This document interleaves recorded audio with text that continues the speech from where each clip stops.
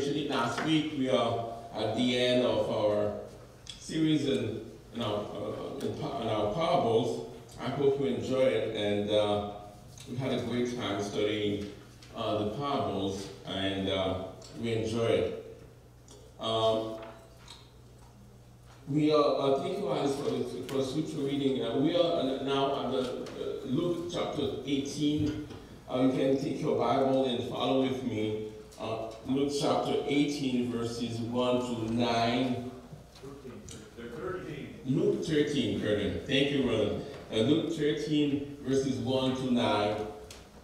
So, in the past month, we have shook by the floods in British Columbia, and probably you all have seen it, where people in a few minutes they have lost everything when killer tornadoes and storms swept their neighborhoods. So we heard earthquakes that killed thousands in other countries, tragedies in Afghanistan, and now we get nightly report on the new COVID variant. It's so terrible. Not only have been catastrophes so alarming that the blood chills by just thinking about it, but newspapers have been devoted to calamities after calamities. We have seen that in the news. And add all together, it's enough. It's enough to shock our mind with the fearful amount of sudden death which has fallen on the sons of men. Such things have always happened in all ages of the world. And I do not think it's a new thing, or that it's a produce of our modern civilization. And these have always happened in all ages. And on a personal level, many of us struggle with private tragedies, loved ones who die untimely deaths, accidents that leave devastating consequences, and children who suffer from birth defects or serious disease.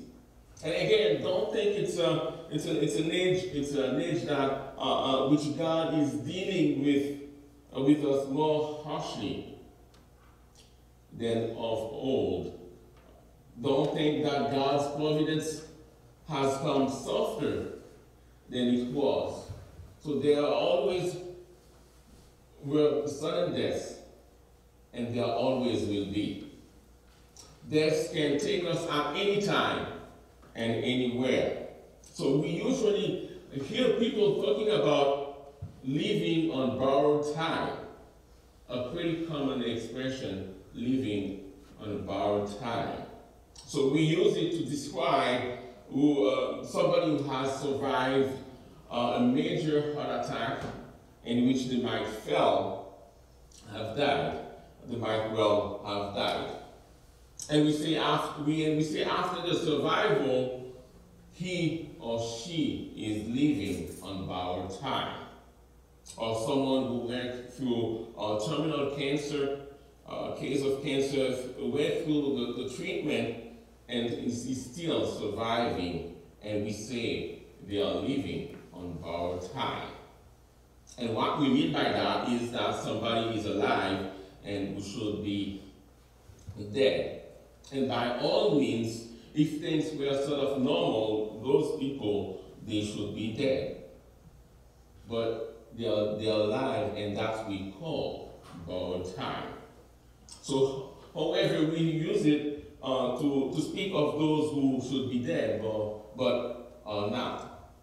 But when we think about it, when we reflect about it, it's all of us. Because the Bible says, the Bible is really clear, the wages of sin is death. We should all be dead. And since the moment we were conceived, we were conceived with a sin nature. And the psalmist put it this way in Psalm 51, truly I was sinful at birth, sinful from the time my mother conceived me. And he wasn't talking about an illegitimate birth. He was talking about his nature, at the very conception where being a sinful nature. So we could have died at any time. We could have died when we were children. As a children, we could have died. So we are all lived. We are all living on borrowed time.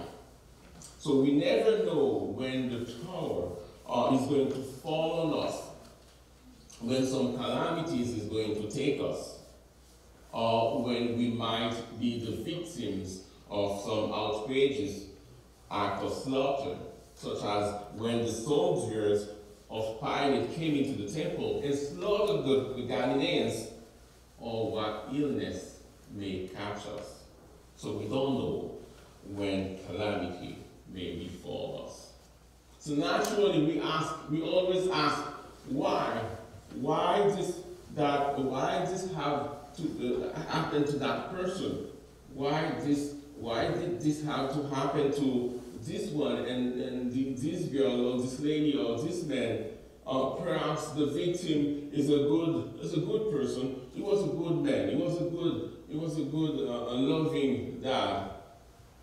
But meanwhile, and we see people, wicked people, who live in a relative happiness and prosperity. We question God's goodness and fairness. Sometimes we even doubt his existence.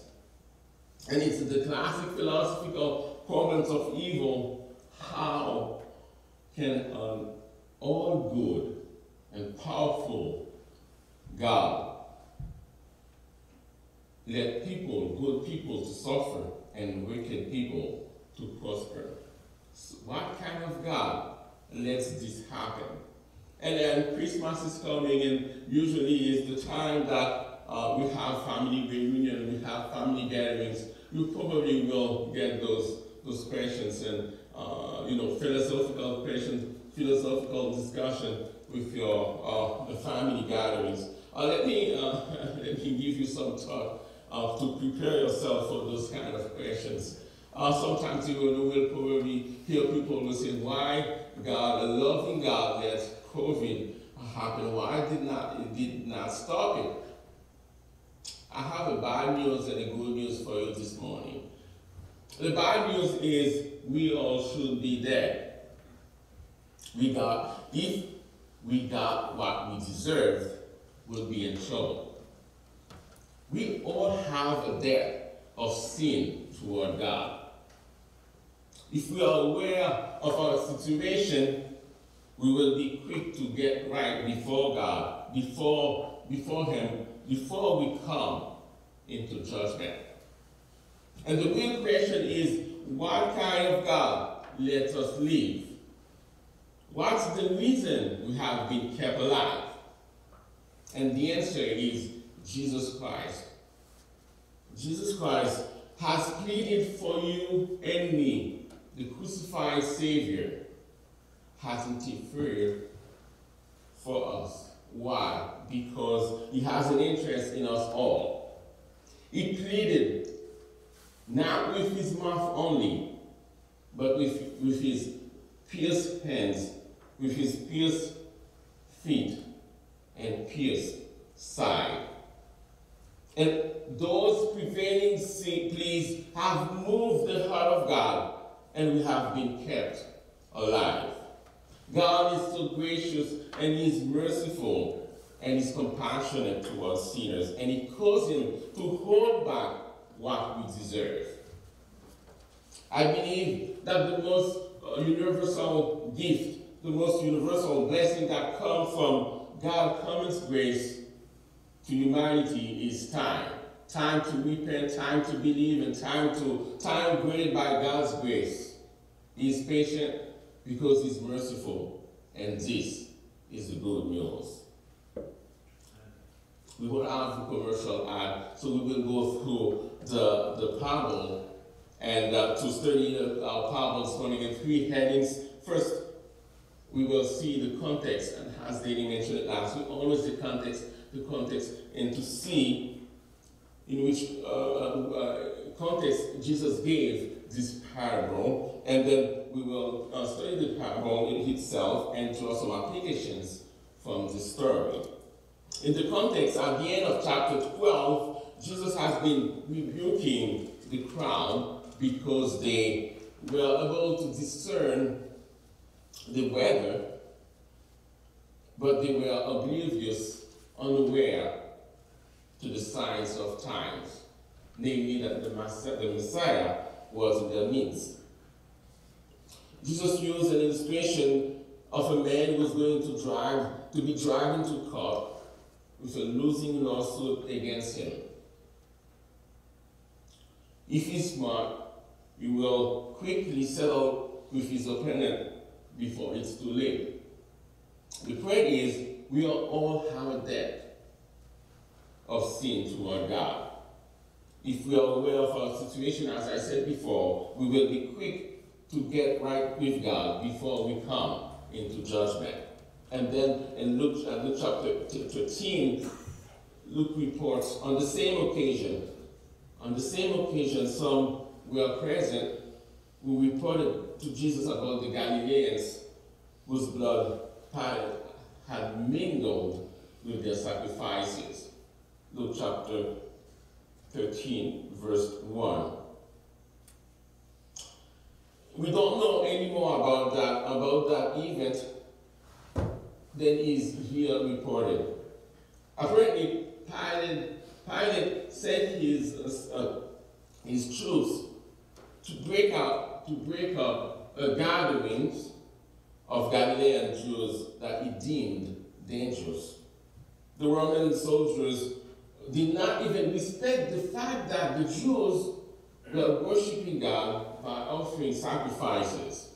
They slaughtered them so that their blood flowed together with the blood of their sacrifices. And Jesus uses this current event to make a spiritual point.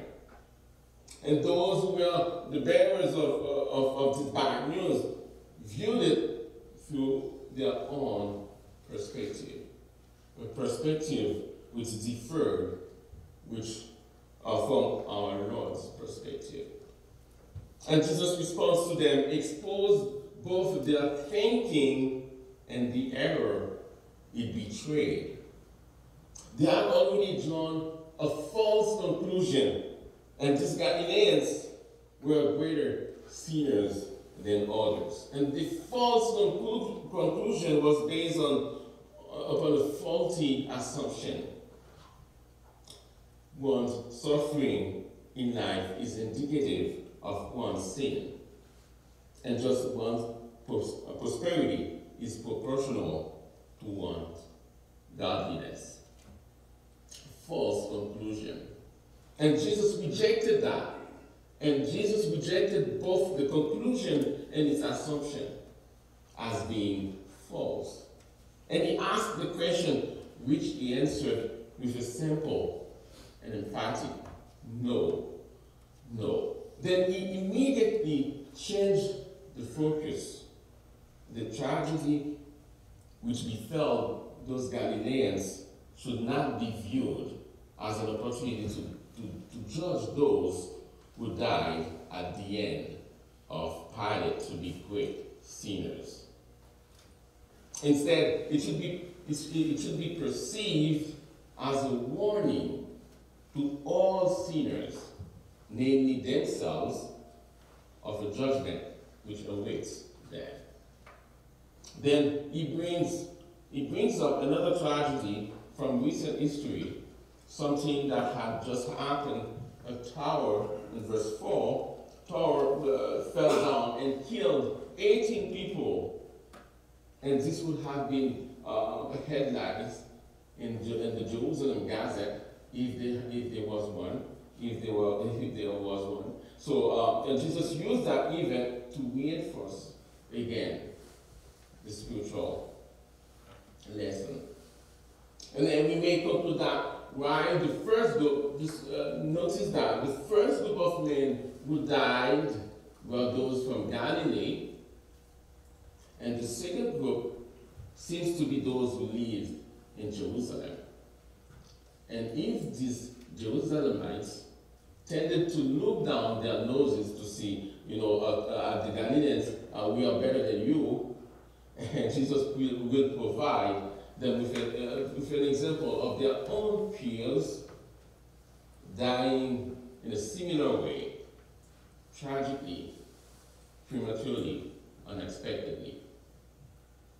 While they compared Galileans with themselves, Jerusalemites, they compared Galileans to themselves, what Jesus did, Jesus compared Galileans with Galileans and Jerusalemites with Jerusalemites. Verse 4. And so remember, he was speaking to men who did not apply spiritual truth to themselves.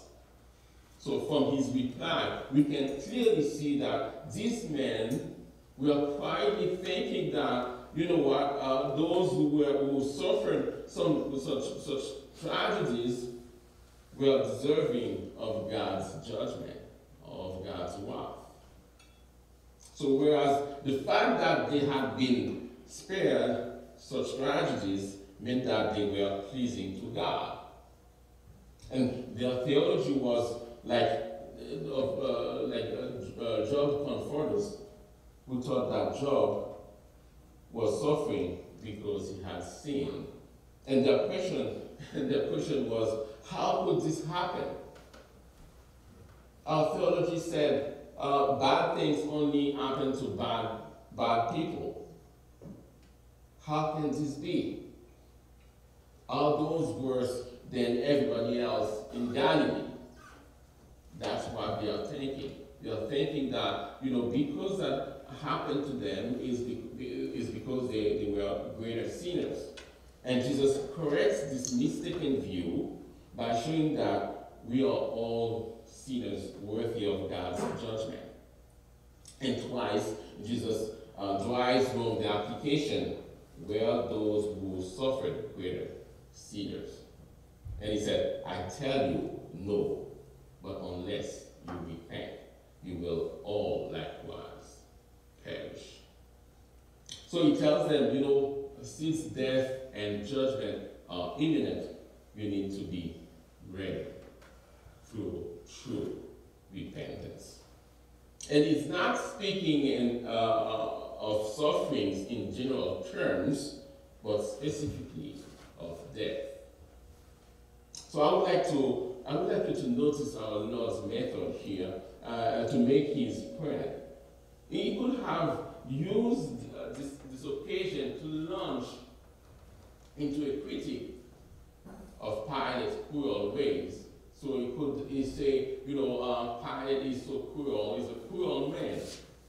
He did not do that. He would have missed the opportunity to teach them a spiritual lesson. He would have missed the spiritual opportunity.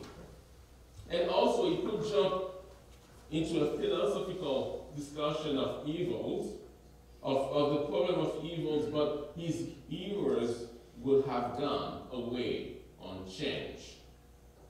Instead, the Lord took this general topic to teach them and to focus it on the consciences of those who had raised that subject.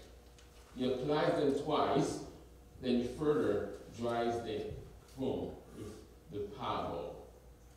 So philosophic discussions are fairly safe, but Jesus turned such discussions into personal need for repentance. So he always had in view the need of sinful souls before the holy God. So should we. Then Jesus tells a parable that underscores the point. If you don't repent, you will soon face God's judgment. So he began telling this parable in verse 6. So we have a man, and by the way, as we always say a parable is an illustration. It's not an allegory. We don't have to parallel it in all parts to some reality, to some other reality. It's just a story. Basically, it has one purpose and one meaning. It's an illustration. So he began in verse 6. Then he told this parable, a certain man had a fig tree which had been planted in his vineyard. Now, that's a pretty common thing in Israel. Vineyards were very, very common. They still in Israel, and it was an agricultural society. And Jesus therefore thought in many agricultural metaphors, analogies, and illustrations, parables, because everybody understood it. Fig trees were very common in Israel, very valuable. In fact, way back in Deuteronomy chapter 8, verse 8, in Zechariah chapter 3, verse 9 and 10, even back in Micah chapter 7, verse 1, refers to the fig tree being a symbol of God's blessing. It was not only a land of milk and honey, it was a land of vineyards and fig trees. So fig trees grew to a height of 25 feet and sometimes the width of 20 feet. They were full kind of dense trees, and the fruit was like a small plum or a large cherry in its size. They not only provided fruit every single year, and they flourished in the land of Israel when they were taken care of well. But they also were great shade trees because of the density and the size. In fact, it was Nathanael, remember when Jesus said to him, Nathanael was sitting under the fig tree, which is where he sat on a hot day to get some shade. And in John chapter 8, verse 48, Jesus said it was an excellent place to gather and collect. And Jesus saw him under the fig tree. And it was pretty typical in Israel that vineyards were where they were the hardest. They gave great attention to prepare the ground properly. It was protected, guarded, watered, and fertilized. It was just a perfect place to plant the fruit tree. So very commonly, and you find it in a number of places in the Bible, they planted the fruit trees in the same soil where the vineyard was, and that's what happened here in our parable this morning. And then we can read in Micah chapter 4, verse 4, and you will see illustrations of that. There are others as well. And as would be understood by everybody, this man had a fig tree which had been planted by him or somebody else. It had been there a while, and he came looking for fruit on it, and he didn't find any. And this was unexpected. In verse 7.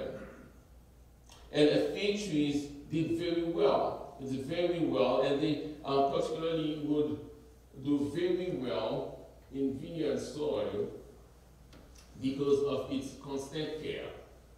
So this was a great disappointment. The great disappointment manifest in verse 7. And he said to the vineyard owner, the vineyard keeper, the gardener, behold, in some translations, behold, that's a word that indicates surprise. Behold, this is not expected. 3 years have come looking for fruit on this fig tree without finding any. Cut it down. It's useless. Now, this is not some of the negative impact of a fruitless tree on the ground's resources for the vineyard. That is to say, it's not saying is using water, is using the ground, and the vineyard could use. It didn't say that. It didn't say it's using nutrients the vineyard could use. This is an expression of disgust. I mean, why does it even use the ground? Cut it down. It's useless. There's a level of irritation, of disgust, of justifiable anger, because it's fruitless, it's useless. And they would understand that, those who were listening that day. But here comes the prayer in verse 8. Sir, the man replied, leave it alone for 1 more year. The vineyard keeper answered and said to him, let it alone, sir. Let it alone. Don't cut it down. And for this year too, let it alone until I dig it. I dig around it and put it some fertilizer. Would you give this tree 1 more shot? Just give 1 more opportunity to do that, to do what I've always done every year with this tree. This isn't like, okay, I'm going to do this. I've never done it before. It doesn't say that. 1 more shot, 1 more opportunity. And this year also, he says, in every other year, I will do that. And he was a faithful guy in the story. He was taking care of this man's crop. Let me dig. Let me loosen the soil, which aerates the ground and allows the water to get into it. And let me fertilize it. Put some dung and manure on it. I've done it all along. And then in verse 9, if it bears fruit next year, fine. And if it not, cut it down. That's the end of the parable. The dramatic ending. Cut it down. And if it not, cut it down. What would they be thinking of? John the Baptist, chapter 3, down at the river, talking about the Messiah, coming and saying, you better bring fruits fit for repentance, because the axe is already laid at the root of the tree. Luke chapter 3, verse 9. The decree has already gone, cut it down. The axe is laid at the root of the tree, ready for the first blow. Hold that axe for a minute. And the gardener is pleading, hold that axe for a minute. Just 1 opportunity. Could you give that tree a little borrowed time? In the original text, it doesn't even say next year, but it says literally in the coming time. I don't know how long that time will be. In the coming time. It's open-ended. In the coming time. Please, I'm pleading you to give this tree just 1 more time. Now let's look at some applications that come out from the story. First, to a nation and then to individuals. Because the tree is a solitary tree, it has individuals' applications. And the three entities in the story all have clear symbolic significance. The vineyard owner represents God, the one who rightly expects to see fruit on his tree, and who justly decides to destroy it when he finds none. The gardener or the vineyard keeper who cares for the trees, watering or fertilizing them to bring them to the peak of the fruitfulness, represents Jesus, who feeds his people and gives them living water. The tree itself has two symbolic meanings. The nation, the nation of Israel and the individual. As the story unfolds, we see the vineyard owner expressing his disappointment at the fruitless tree. He has looked for fruit for 3 years from this tree, but has found none. The 3-year period is significant. It's significant because for 3 years, John the Baptist and Jesus had been preaching the message of repentance throughout Israel. But the fruit of repentance were not forthcoming. John the Baptist warned the people about the Messiah coming and told them to bring fruit fit for repentance, because the axe was already laid at the root of the tree. Luke chapter 3, verse 8 and 9. And because the Jews were offended by the idea they needed to repent, and they rejected the Messiah because he demanded repentance from them. And after all, they had everything. They had some time. They had the revelation of God. They had the prophets, the scriptures, the covenant, and the adoption. They had some time. They had some time before his death. They even had some time before the destruction of their nation, the city. They had it all. But they rejected the Messiah.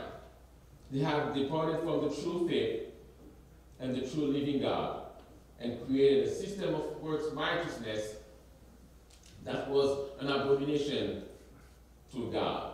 He, as the vineyard owner, was perfectly justified in tearing down the tree that had no fruit.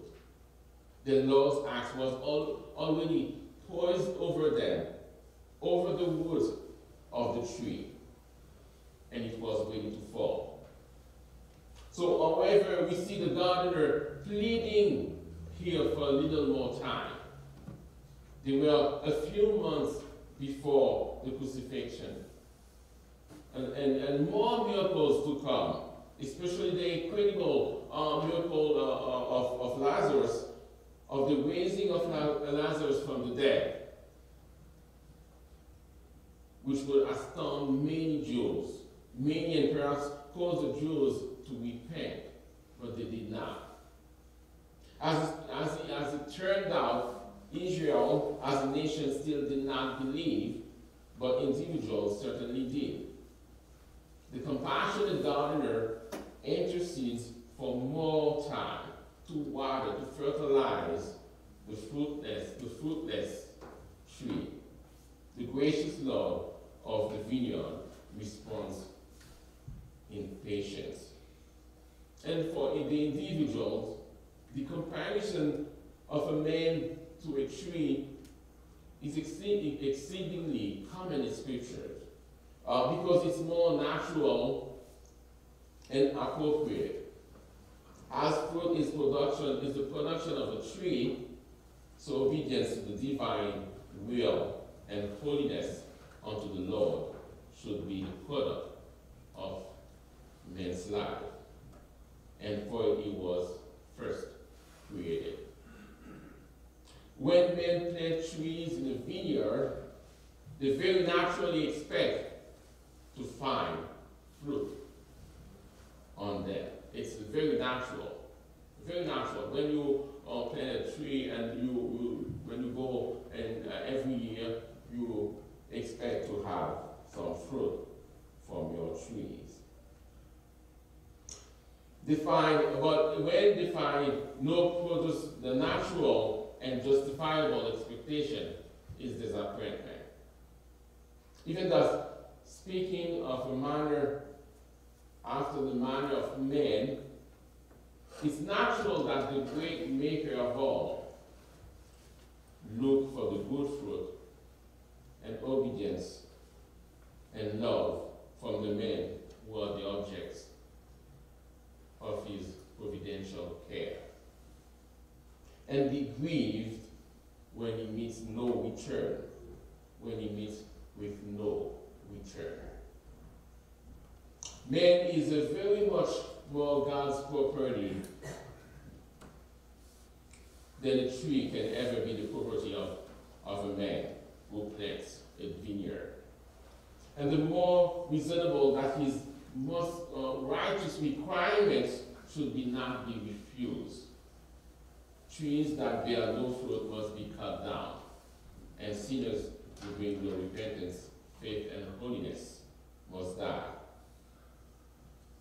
Even one of us, every one of us has something to do with Jesus Christ. Those who have no spiritual fruit will be judged. If there is no spiritual life, no spiritual fruit in us, it will cut us down. And if there is no spiritual life in you that comes only through Jesus Christ, only through the faith in Jesus Christ, you will be cut down and cast into fire, as John the Baptist put it. That's eternal punishment. To cut us down, let me tell you friends, to cut us down would be the most appropriate, reasonable thing to do. If we reflect on that, that is the shortest and the surest way to deal with us. Because we are all missed God's target. As I said it in our Bible study this week, for we all have sinned and fall short of the glory of God. When the owner of the vineyard says to the gardener concerning the tree, cut it down, the treatment is very sharp, but it's very simple. The felling is soon done, and the clearance is rigorous. And when one of the trees is planted, the benefit is evident. To dig about the tree, to tend it, to feed it, to prune, to water it, all this is a long affair. You can ask our gardening expert, Anita. She will tell you how gardening is hard. Without requiring care, labor, attention. And while after all that, the process may fail and love's labor may be lost. To spare is difficult and involves trouble. To cut us down is easy and effectual. No longer will a long-suffering God be wearied with our sins and pressed down under the load of our iniquities. Cut us down is the most reasonable when we consider the owner and the other trees. So it's like money invested bringing in no interest. If you have money invested in the bank and you don't have any interest, it's a dead loss. How you can have money and that money didn't bring any interest? What is the use of keeping it? The dead tree is neither useful nor ornamental. It can yield no service and afford no pleasure. Cut it down by all means. Friends, we live in daily disobedience against God, who alone can do good to us. When we think we have given to God such a bad return, when He must have received so much better, how much we must provoke Him. We have been guilty of very provoking sins. We cursed, we swear, and by the way, I've told someone the other day, and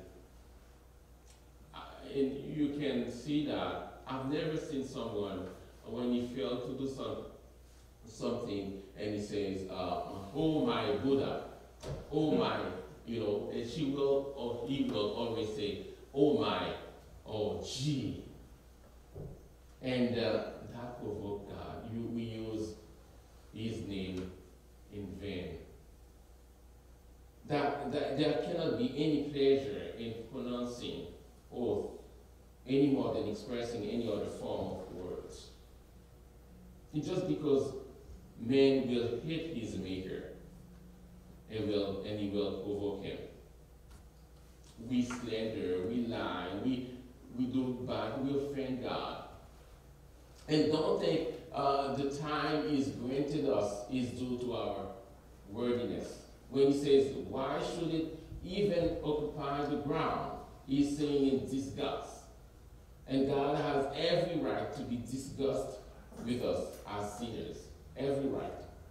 Why does he even live? Why does she even live? That's the disgust of God. It's not that we are better than the people who the tower fell, or we are better than the people who killed by pilots, soldiers, or the people who died in a calamity, or got cancer, or heart disease, or whatever it is. We are not any better. We are not any different. We are sinners. And God is not sparing us because he's insensible towards sinners, towards our sins. He's angry with the wicked every day, but he cannot endure iniquity. All day long, his anger smokes and burns towards evil, and yet he holds back the thunderbolt and does not strike the guilty. If you had been angry for half an hour, you would have come to hard words, but here, he is the judge of all the earth, angry every day, anywhere from your 20 to 80 years from with some of you, and he's not destroyed us. He's not destroyed you. He said to the foolish rich man, this night your soul should be required of you. And he never saw the morning. And he might have easily have sent us the same message, the same sad message. What then? As I've said earlier, this great patience is not manifested towards our sinful soul because Lord is all dependent on us. Our living and our dying will not diminish his glory. A God so good and so gracious must have been loved by us. He has treated us so well and given us such capacities to enjoy life that he must have had some service of us. Nothing can be so much yours as you are God's. You should have served him, to have delighted in him, delighted in that service, to spend and to have spent for our Lord. He asked no more than he must have had. And yet he asked us to love the Lord our God with all our heart, with all our soul, with all our strength. And this was with the first and great commandment.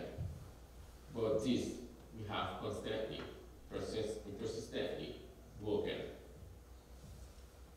We have not been cut down because Jesus is, we have not been cut down. Why? Because Jesus is the one who pleads for sinners. However, remember, borrowed time is not permanent. God's patience is not permanent. These points are easy to understand in this little story. The tree is a solitary tree. It's a nation, but it's an individual. If we have no fruit, we will be cut down. We are all living a borrowed time. Judgment is near. And there is nothing about us that earns that borrowed time.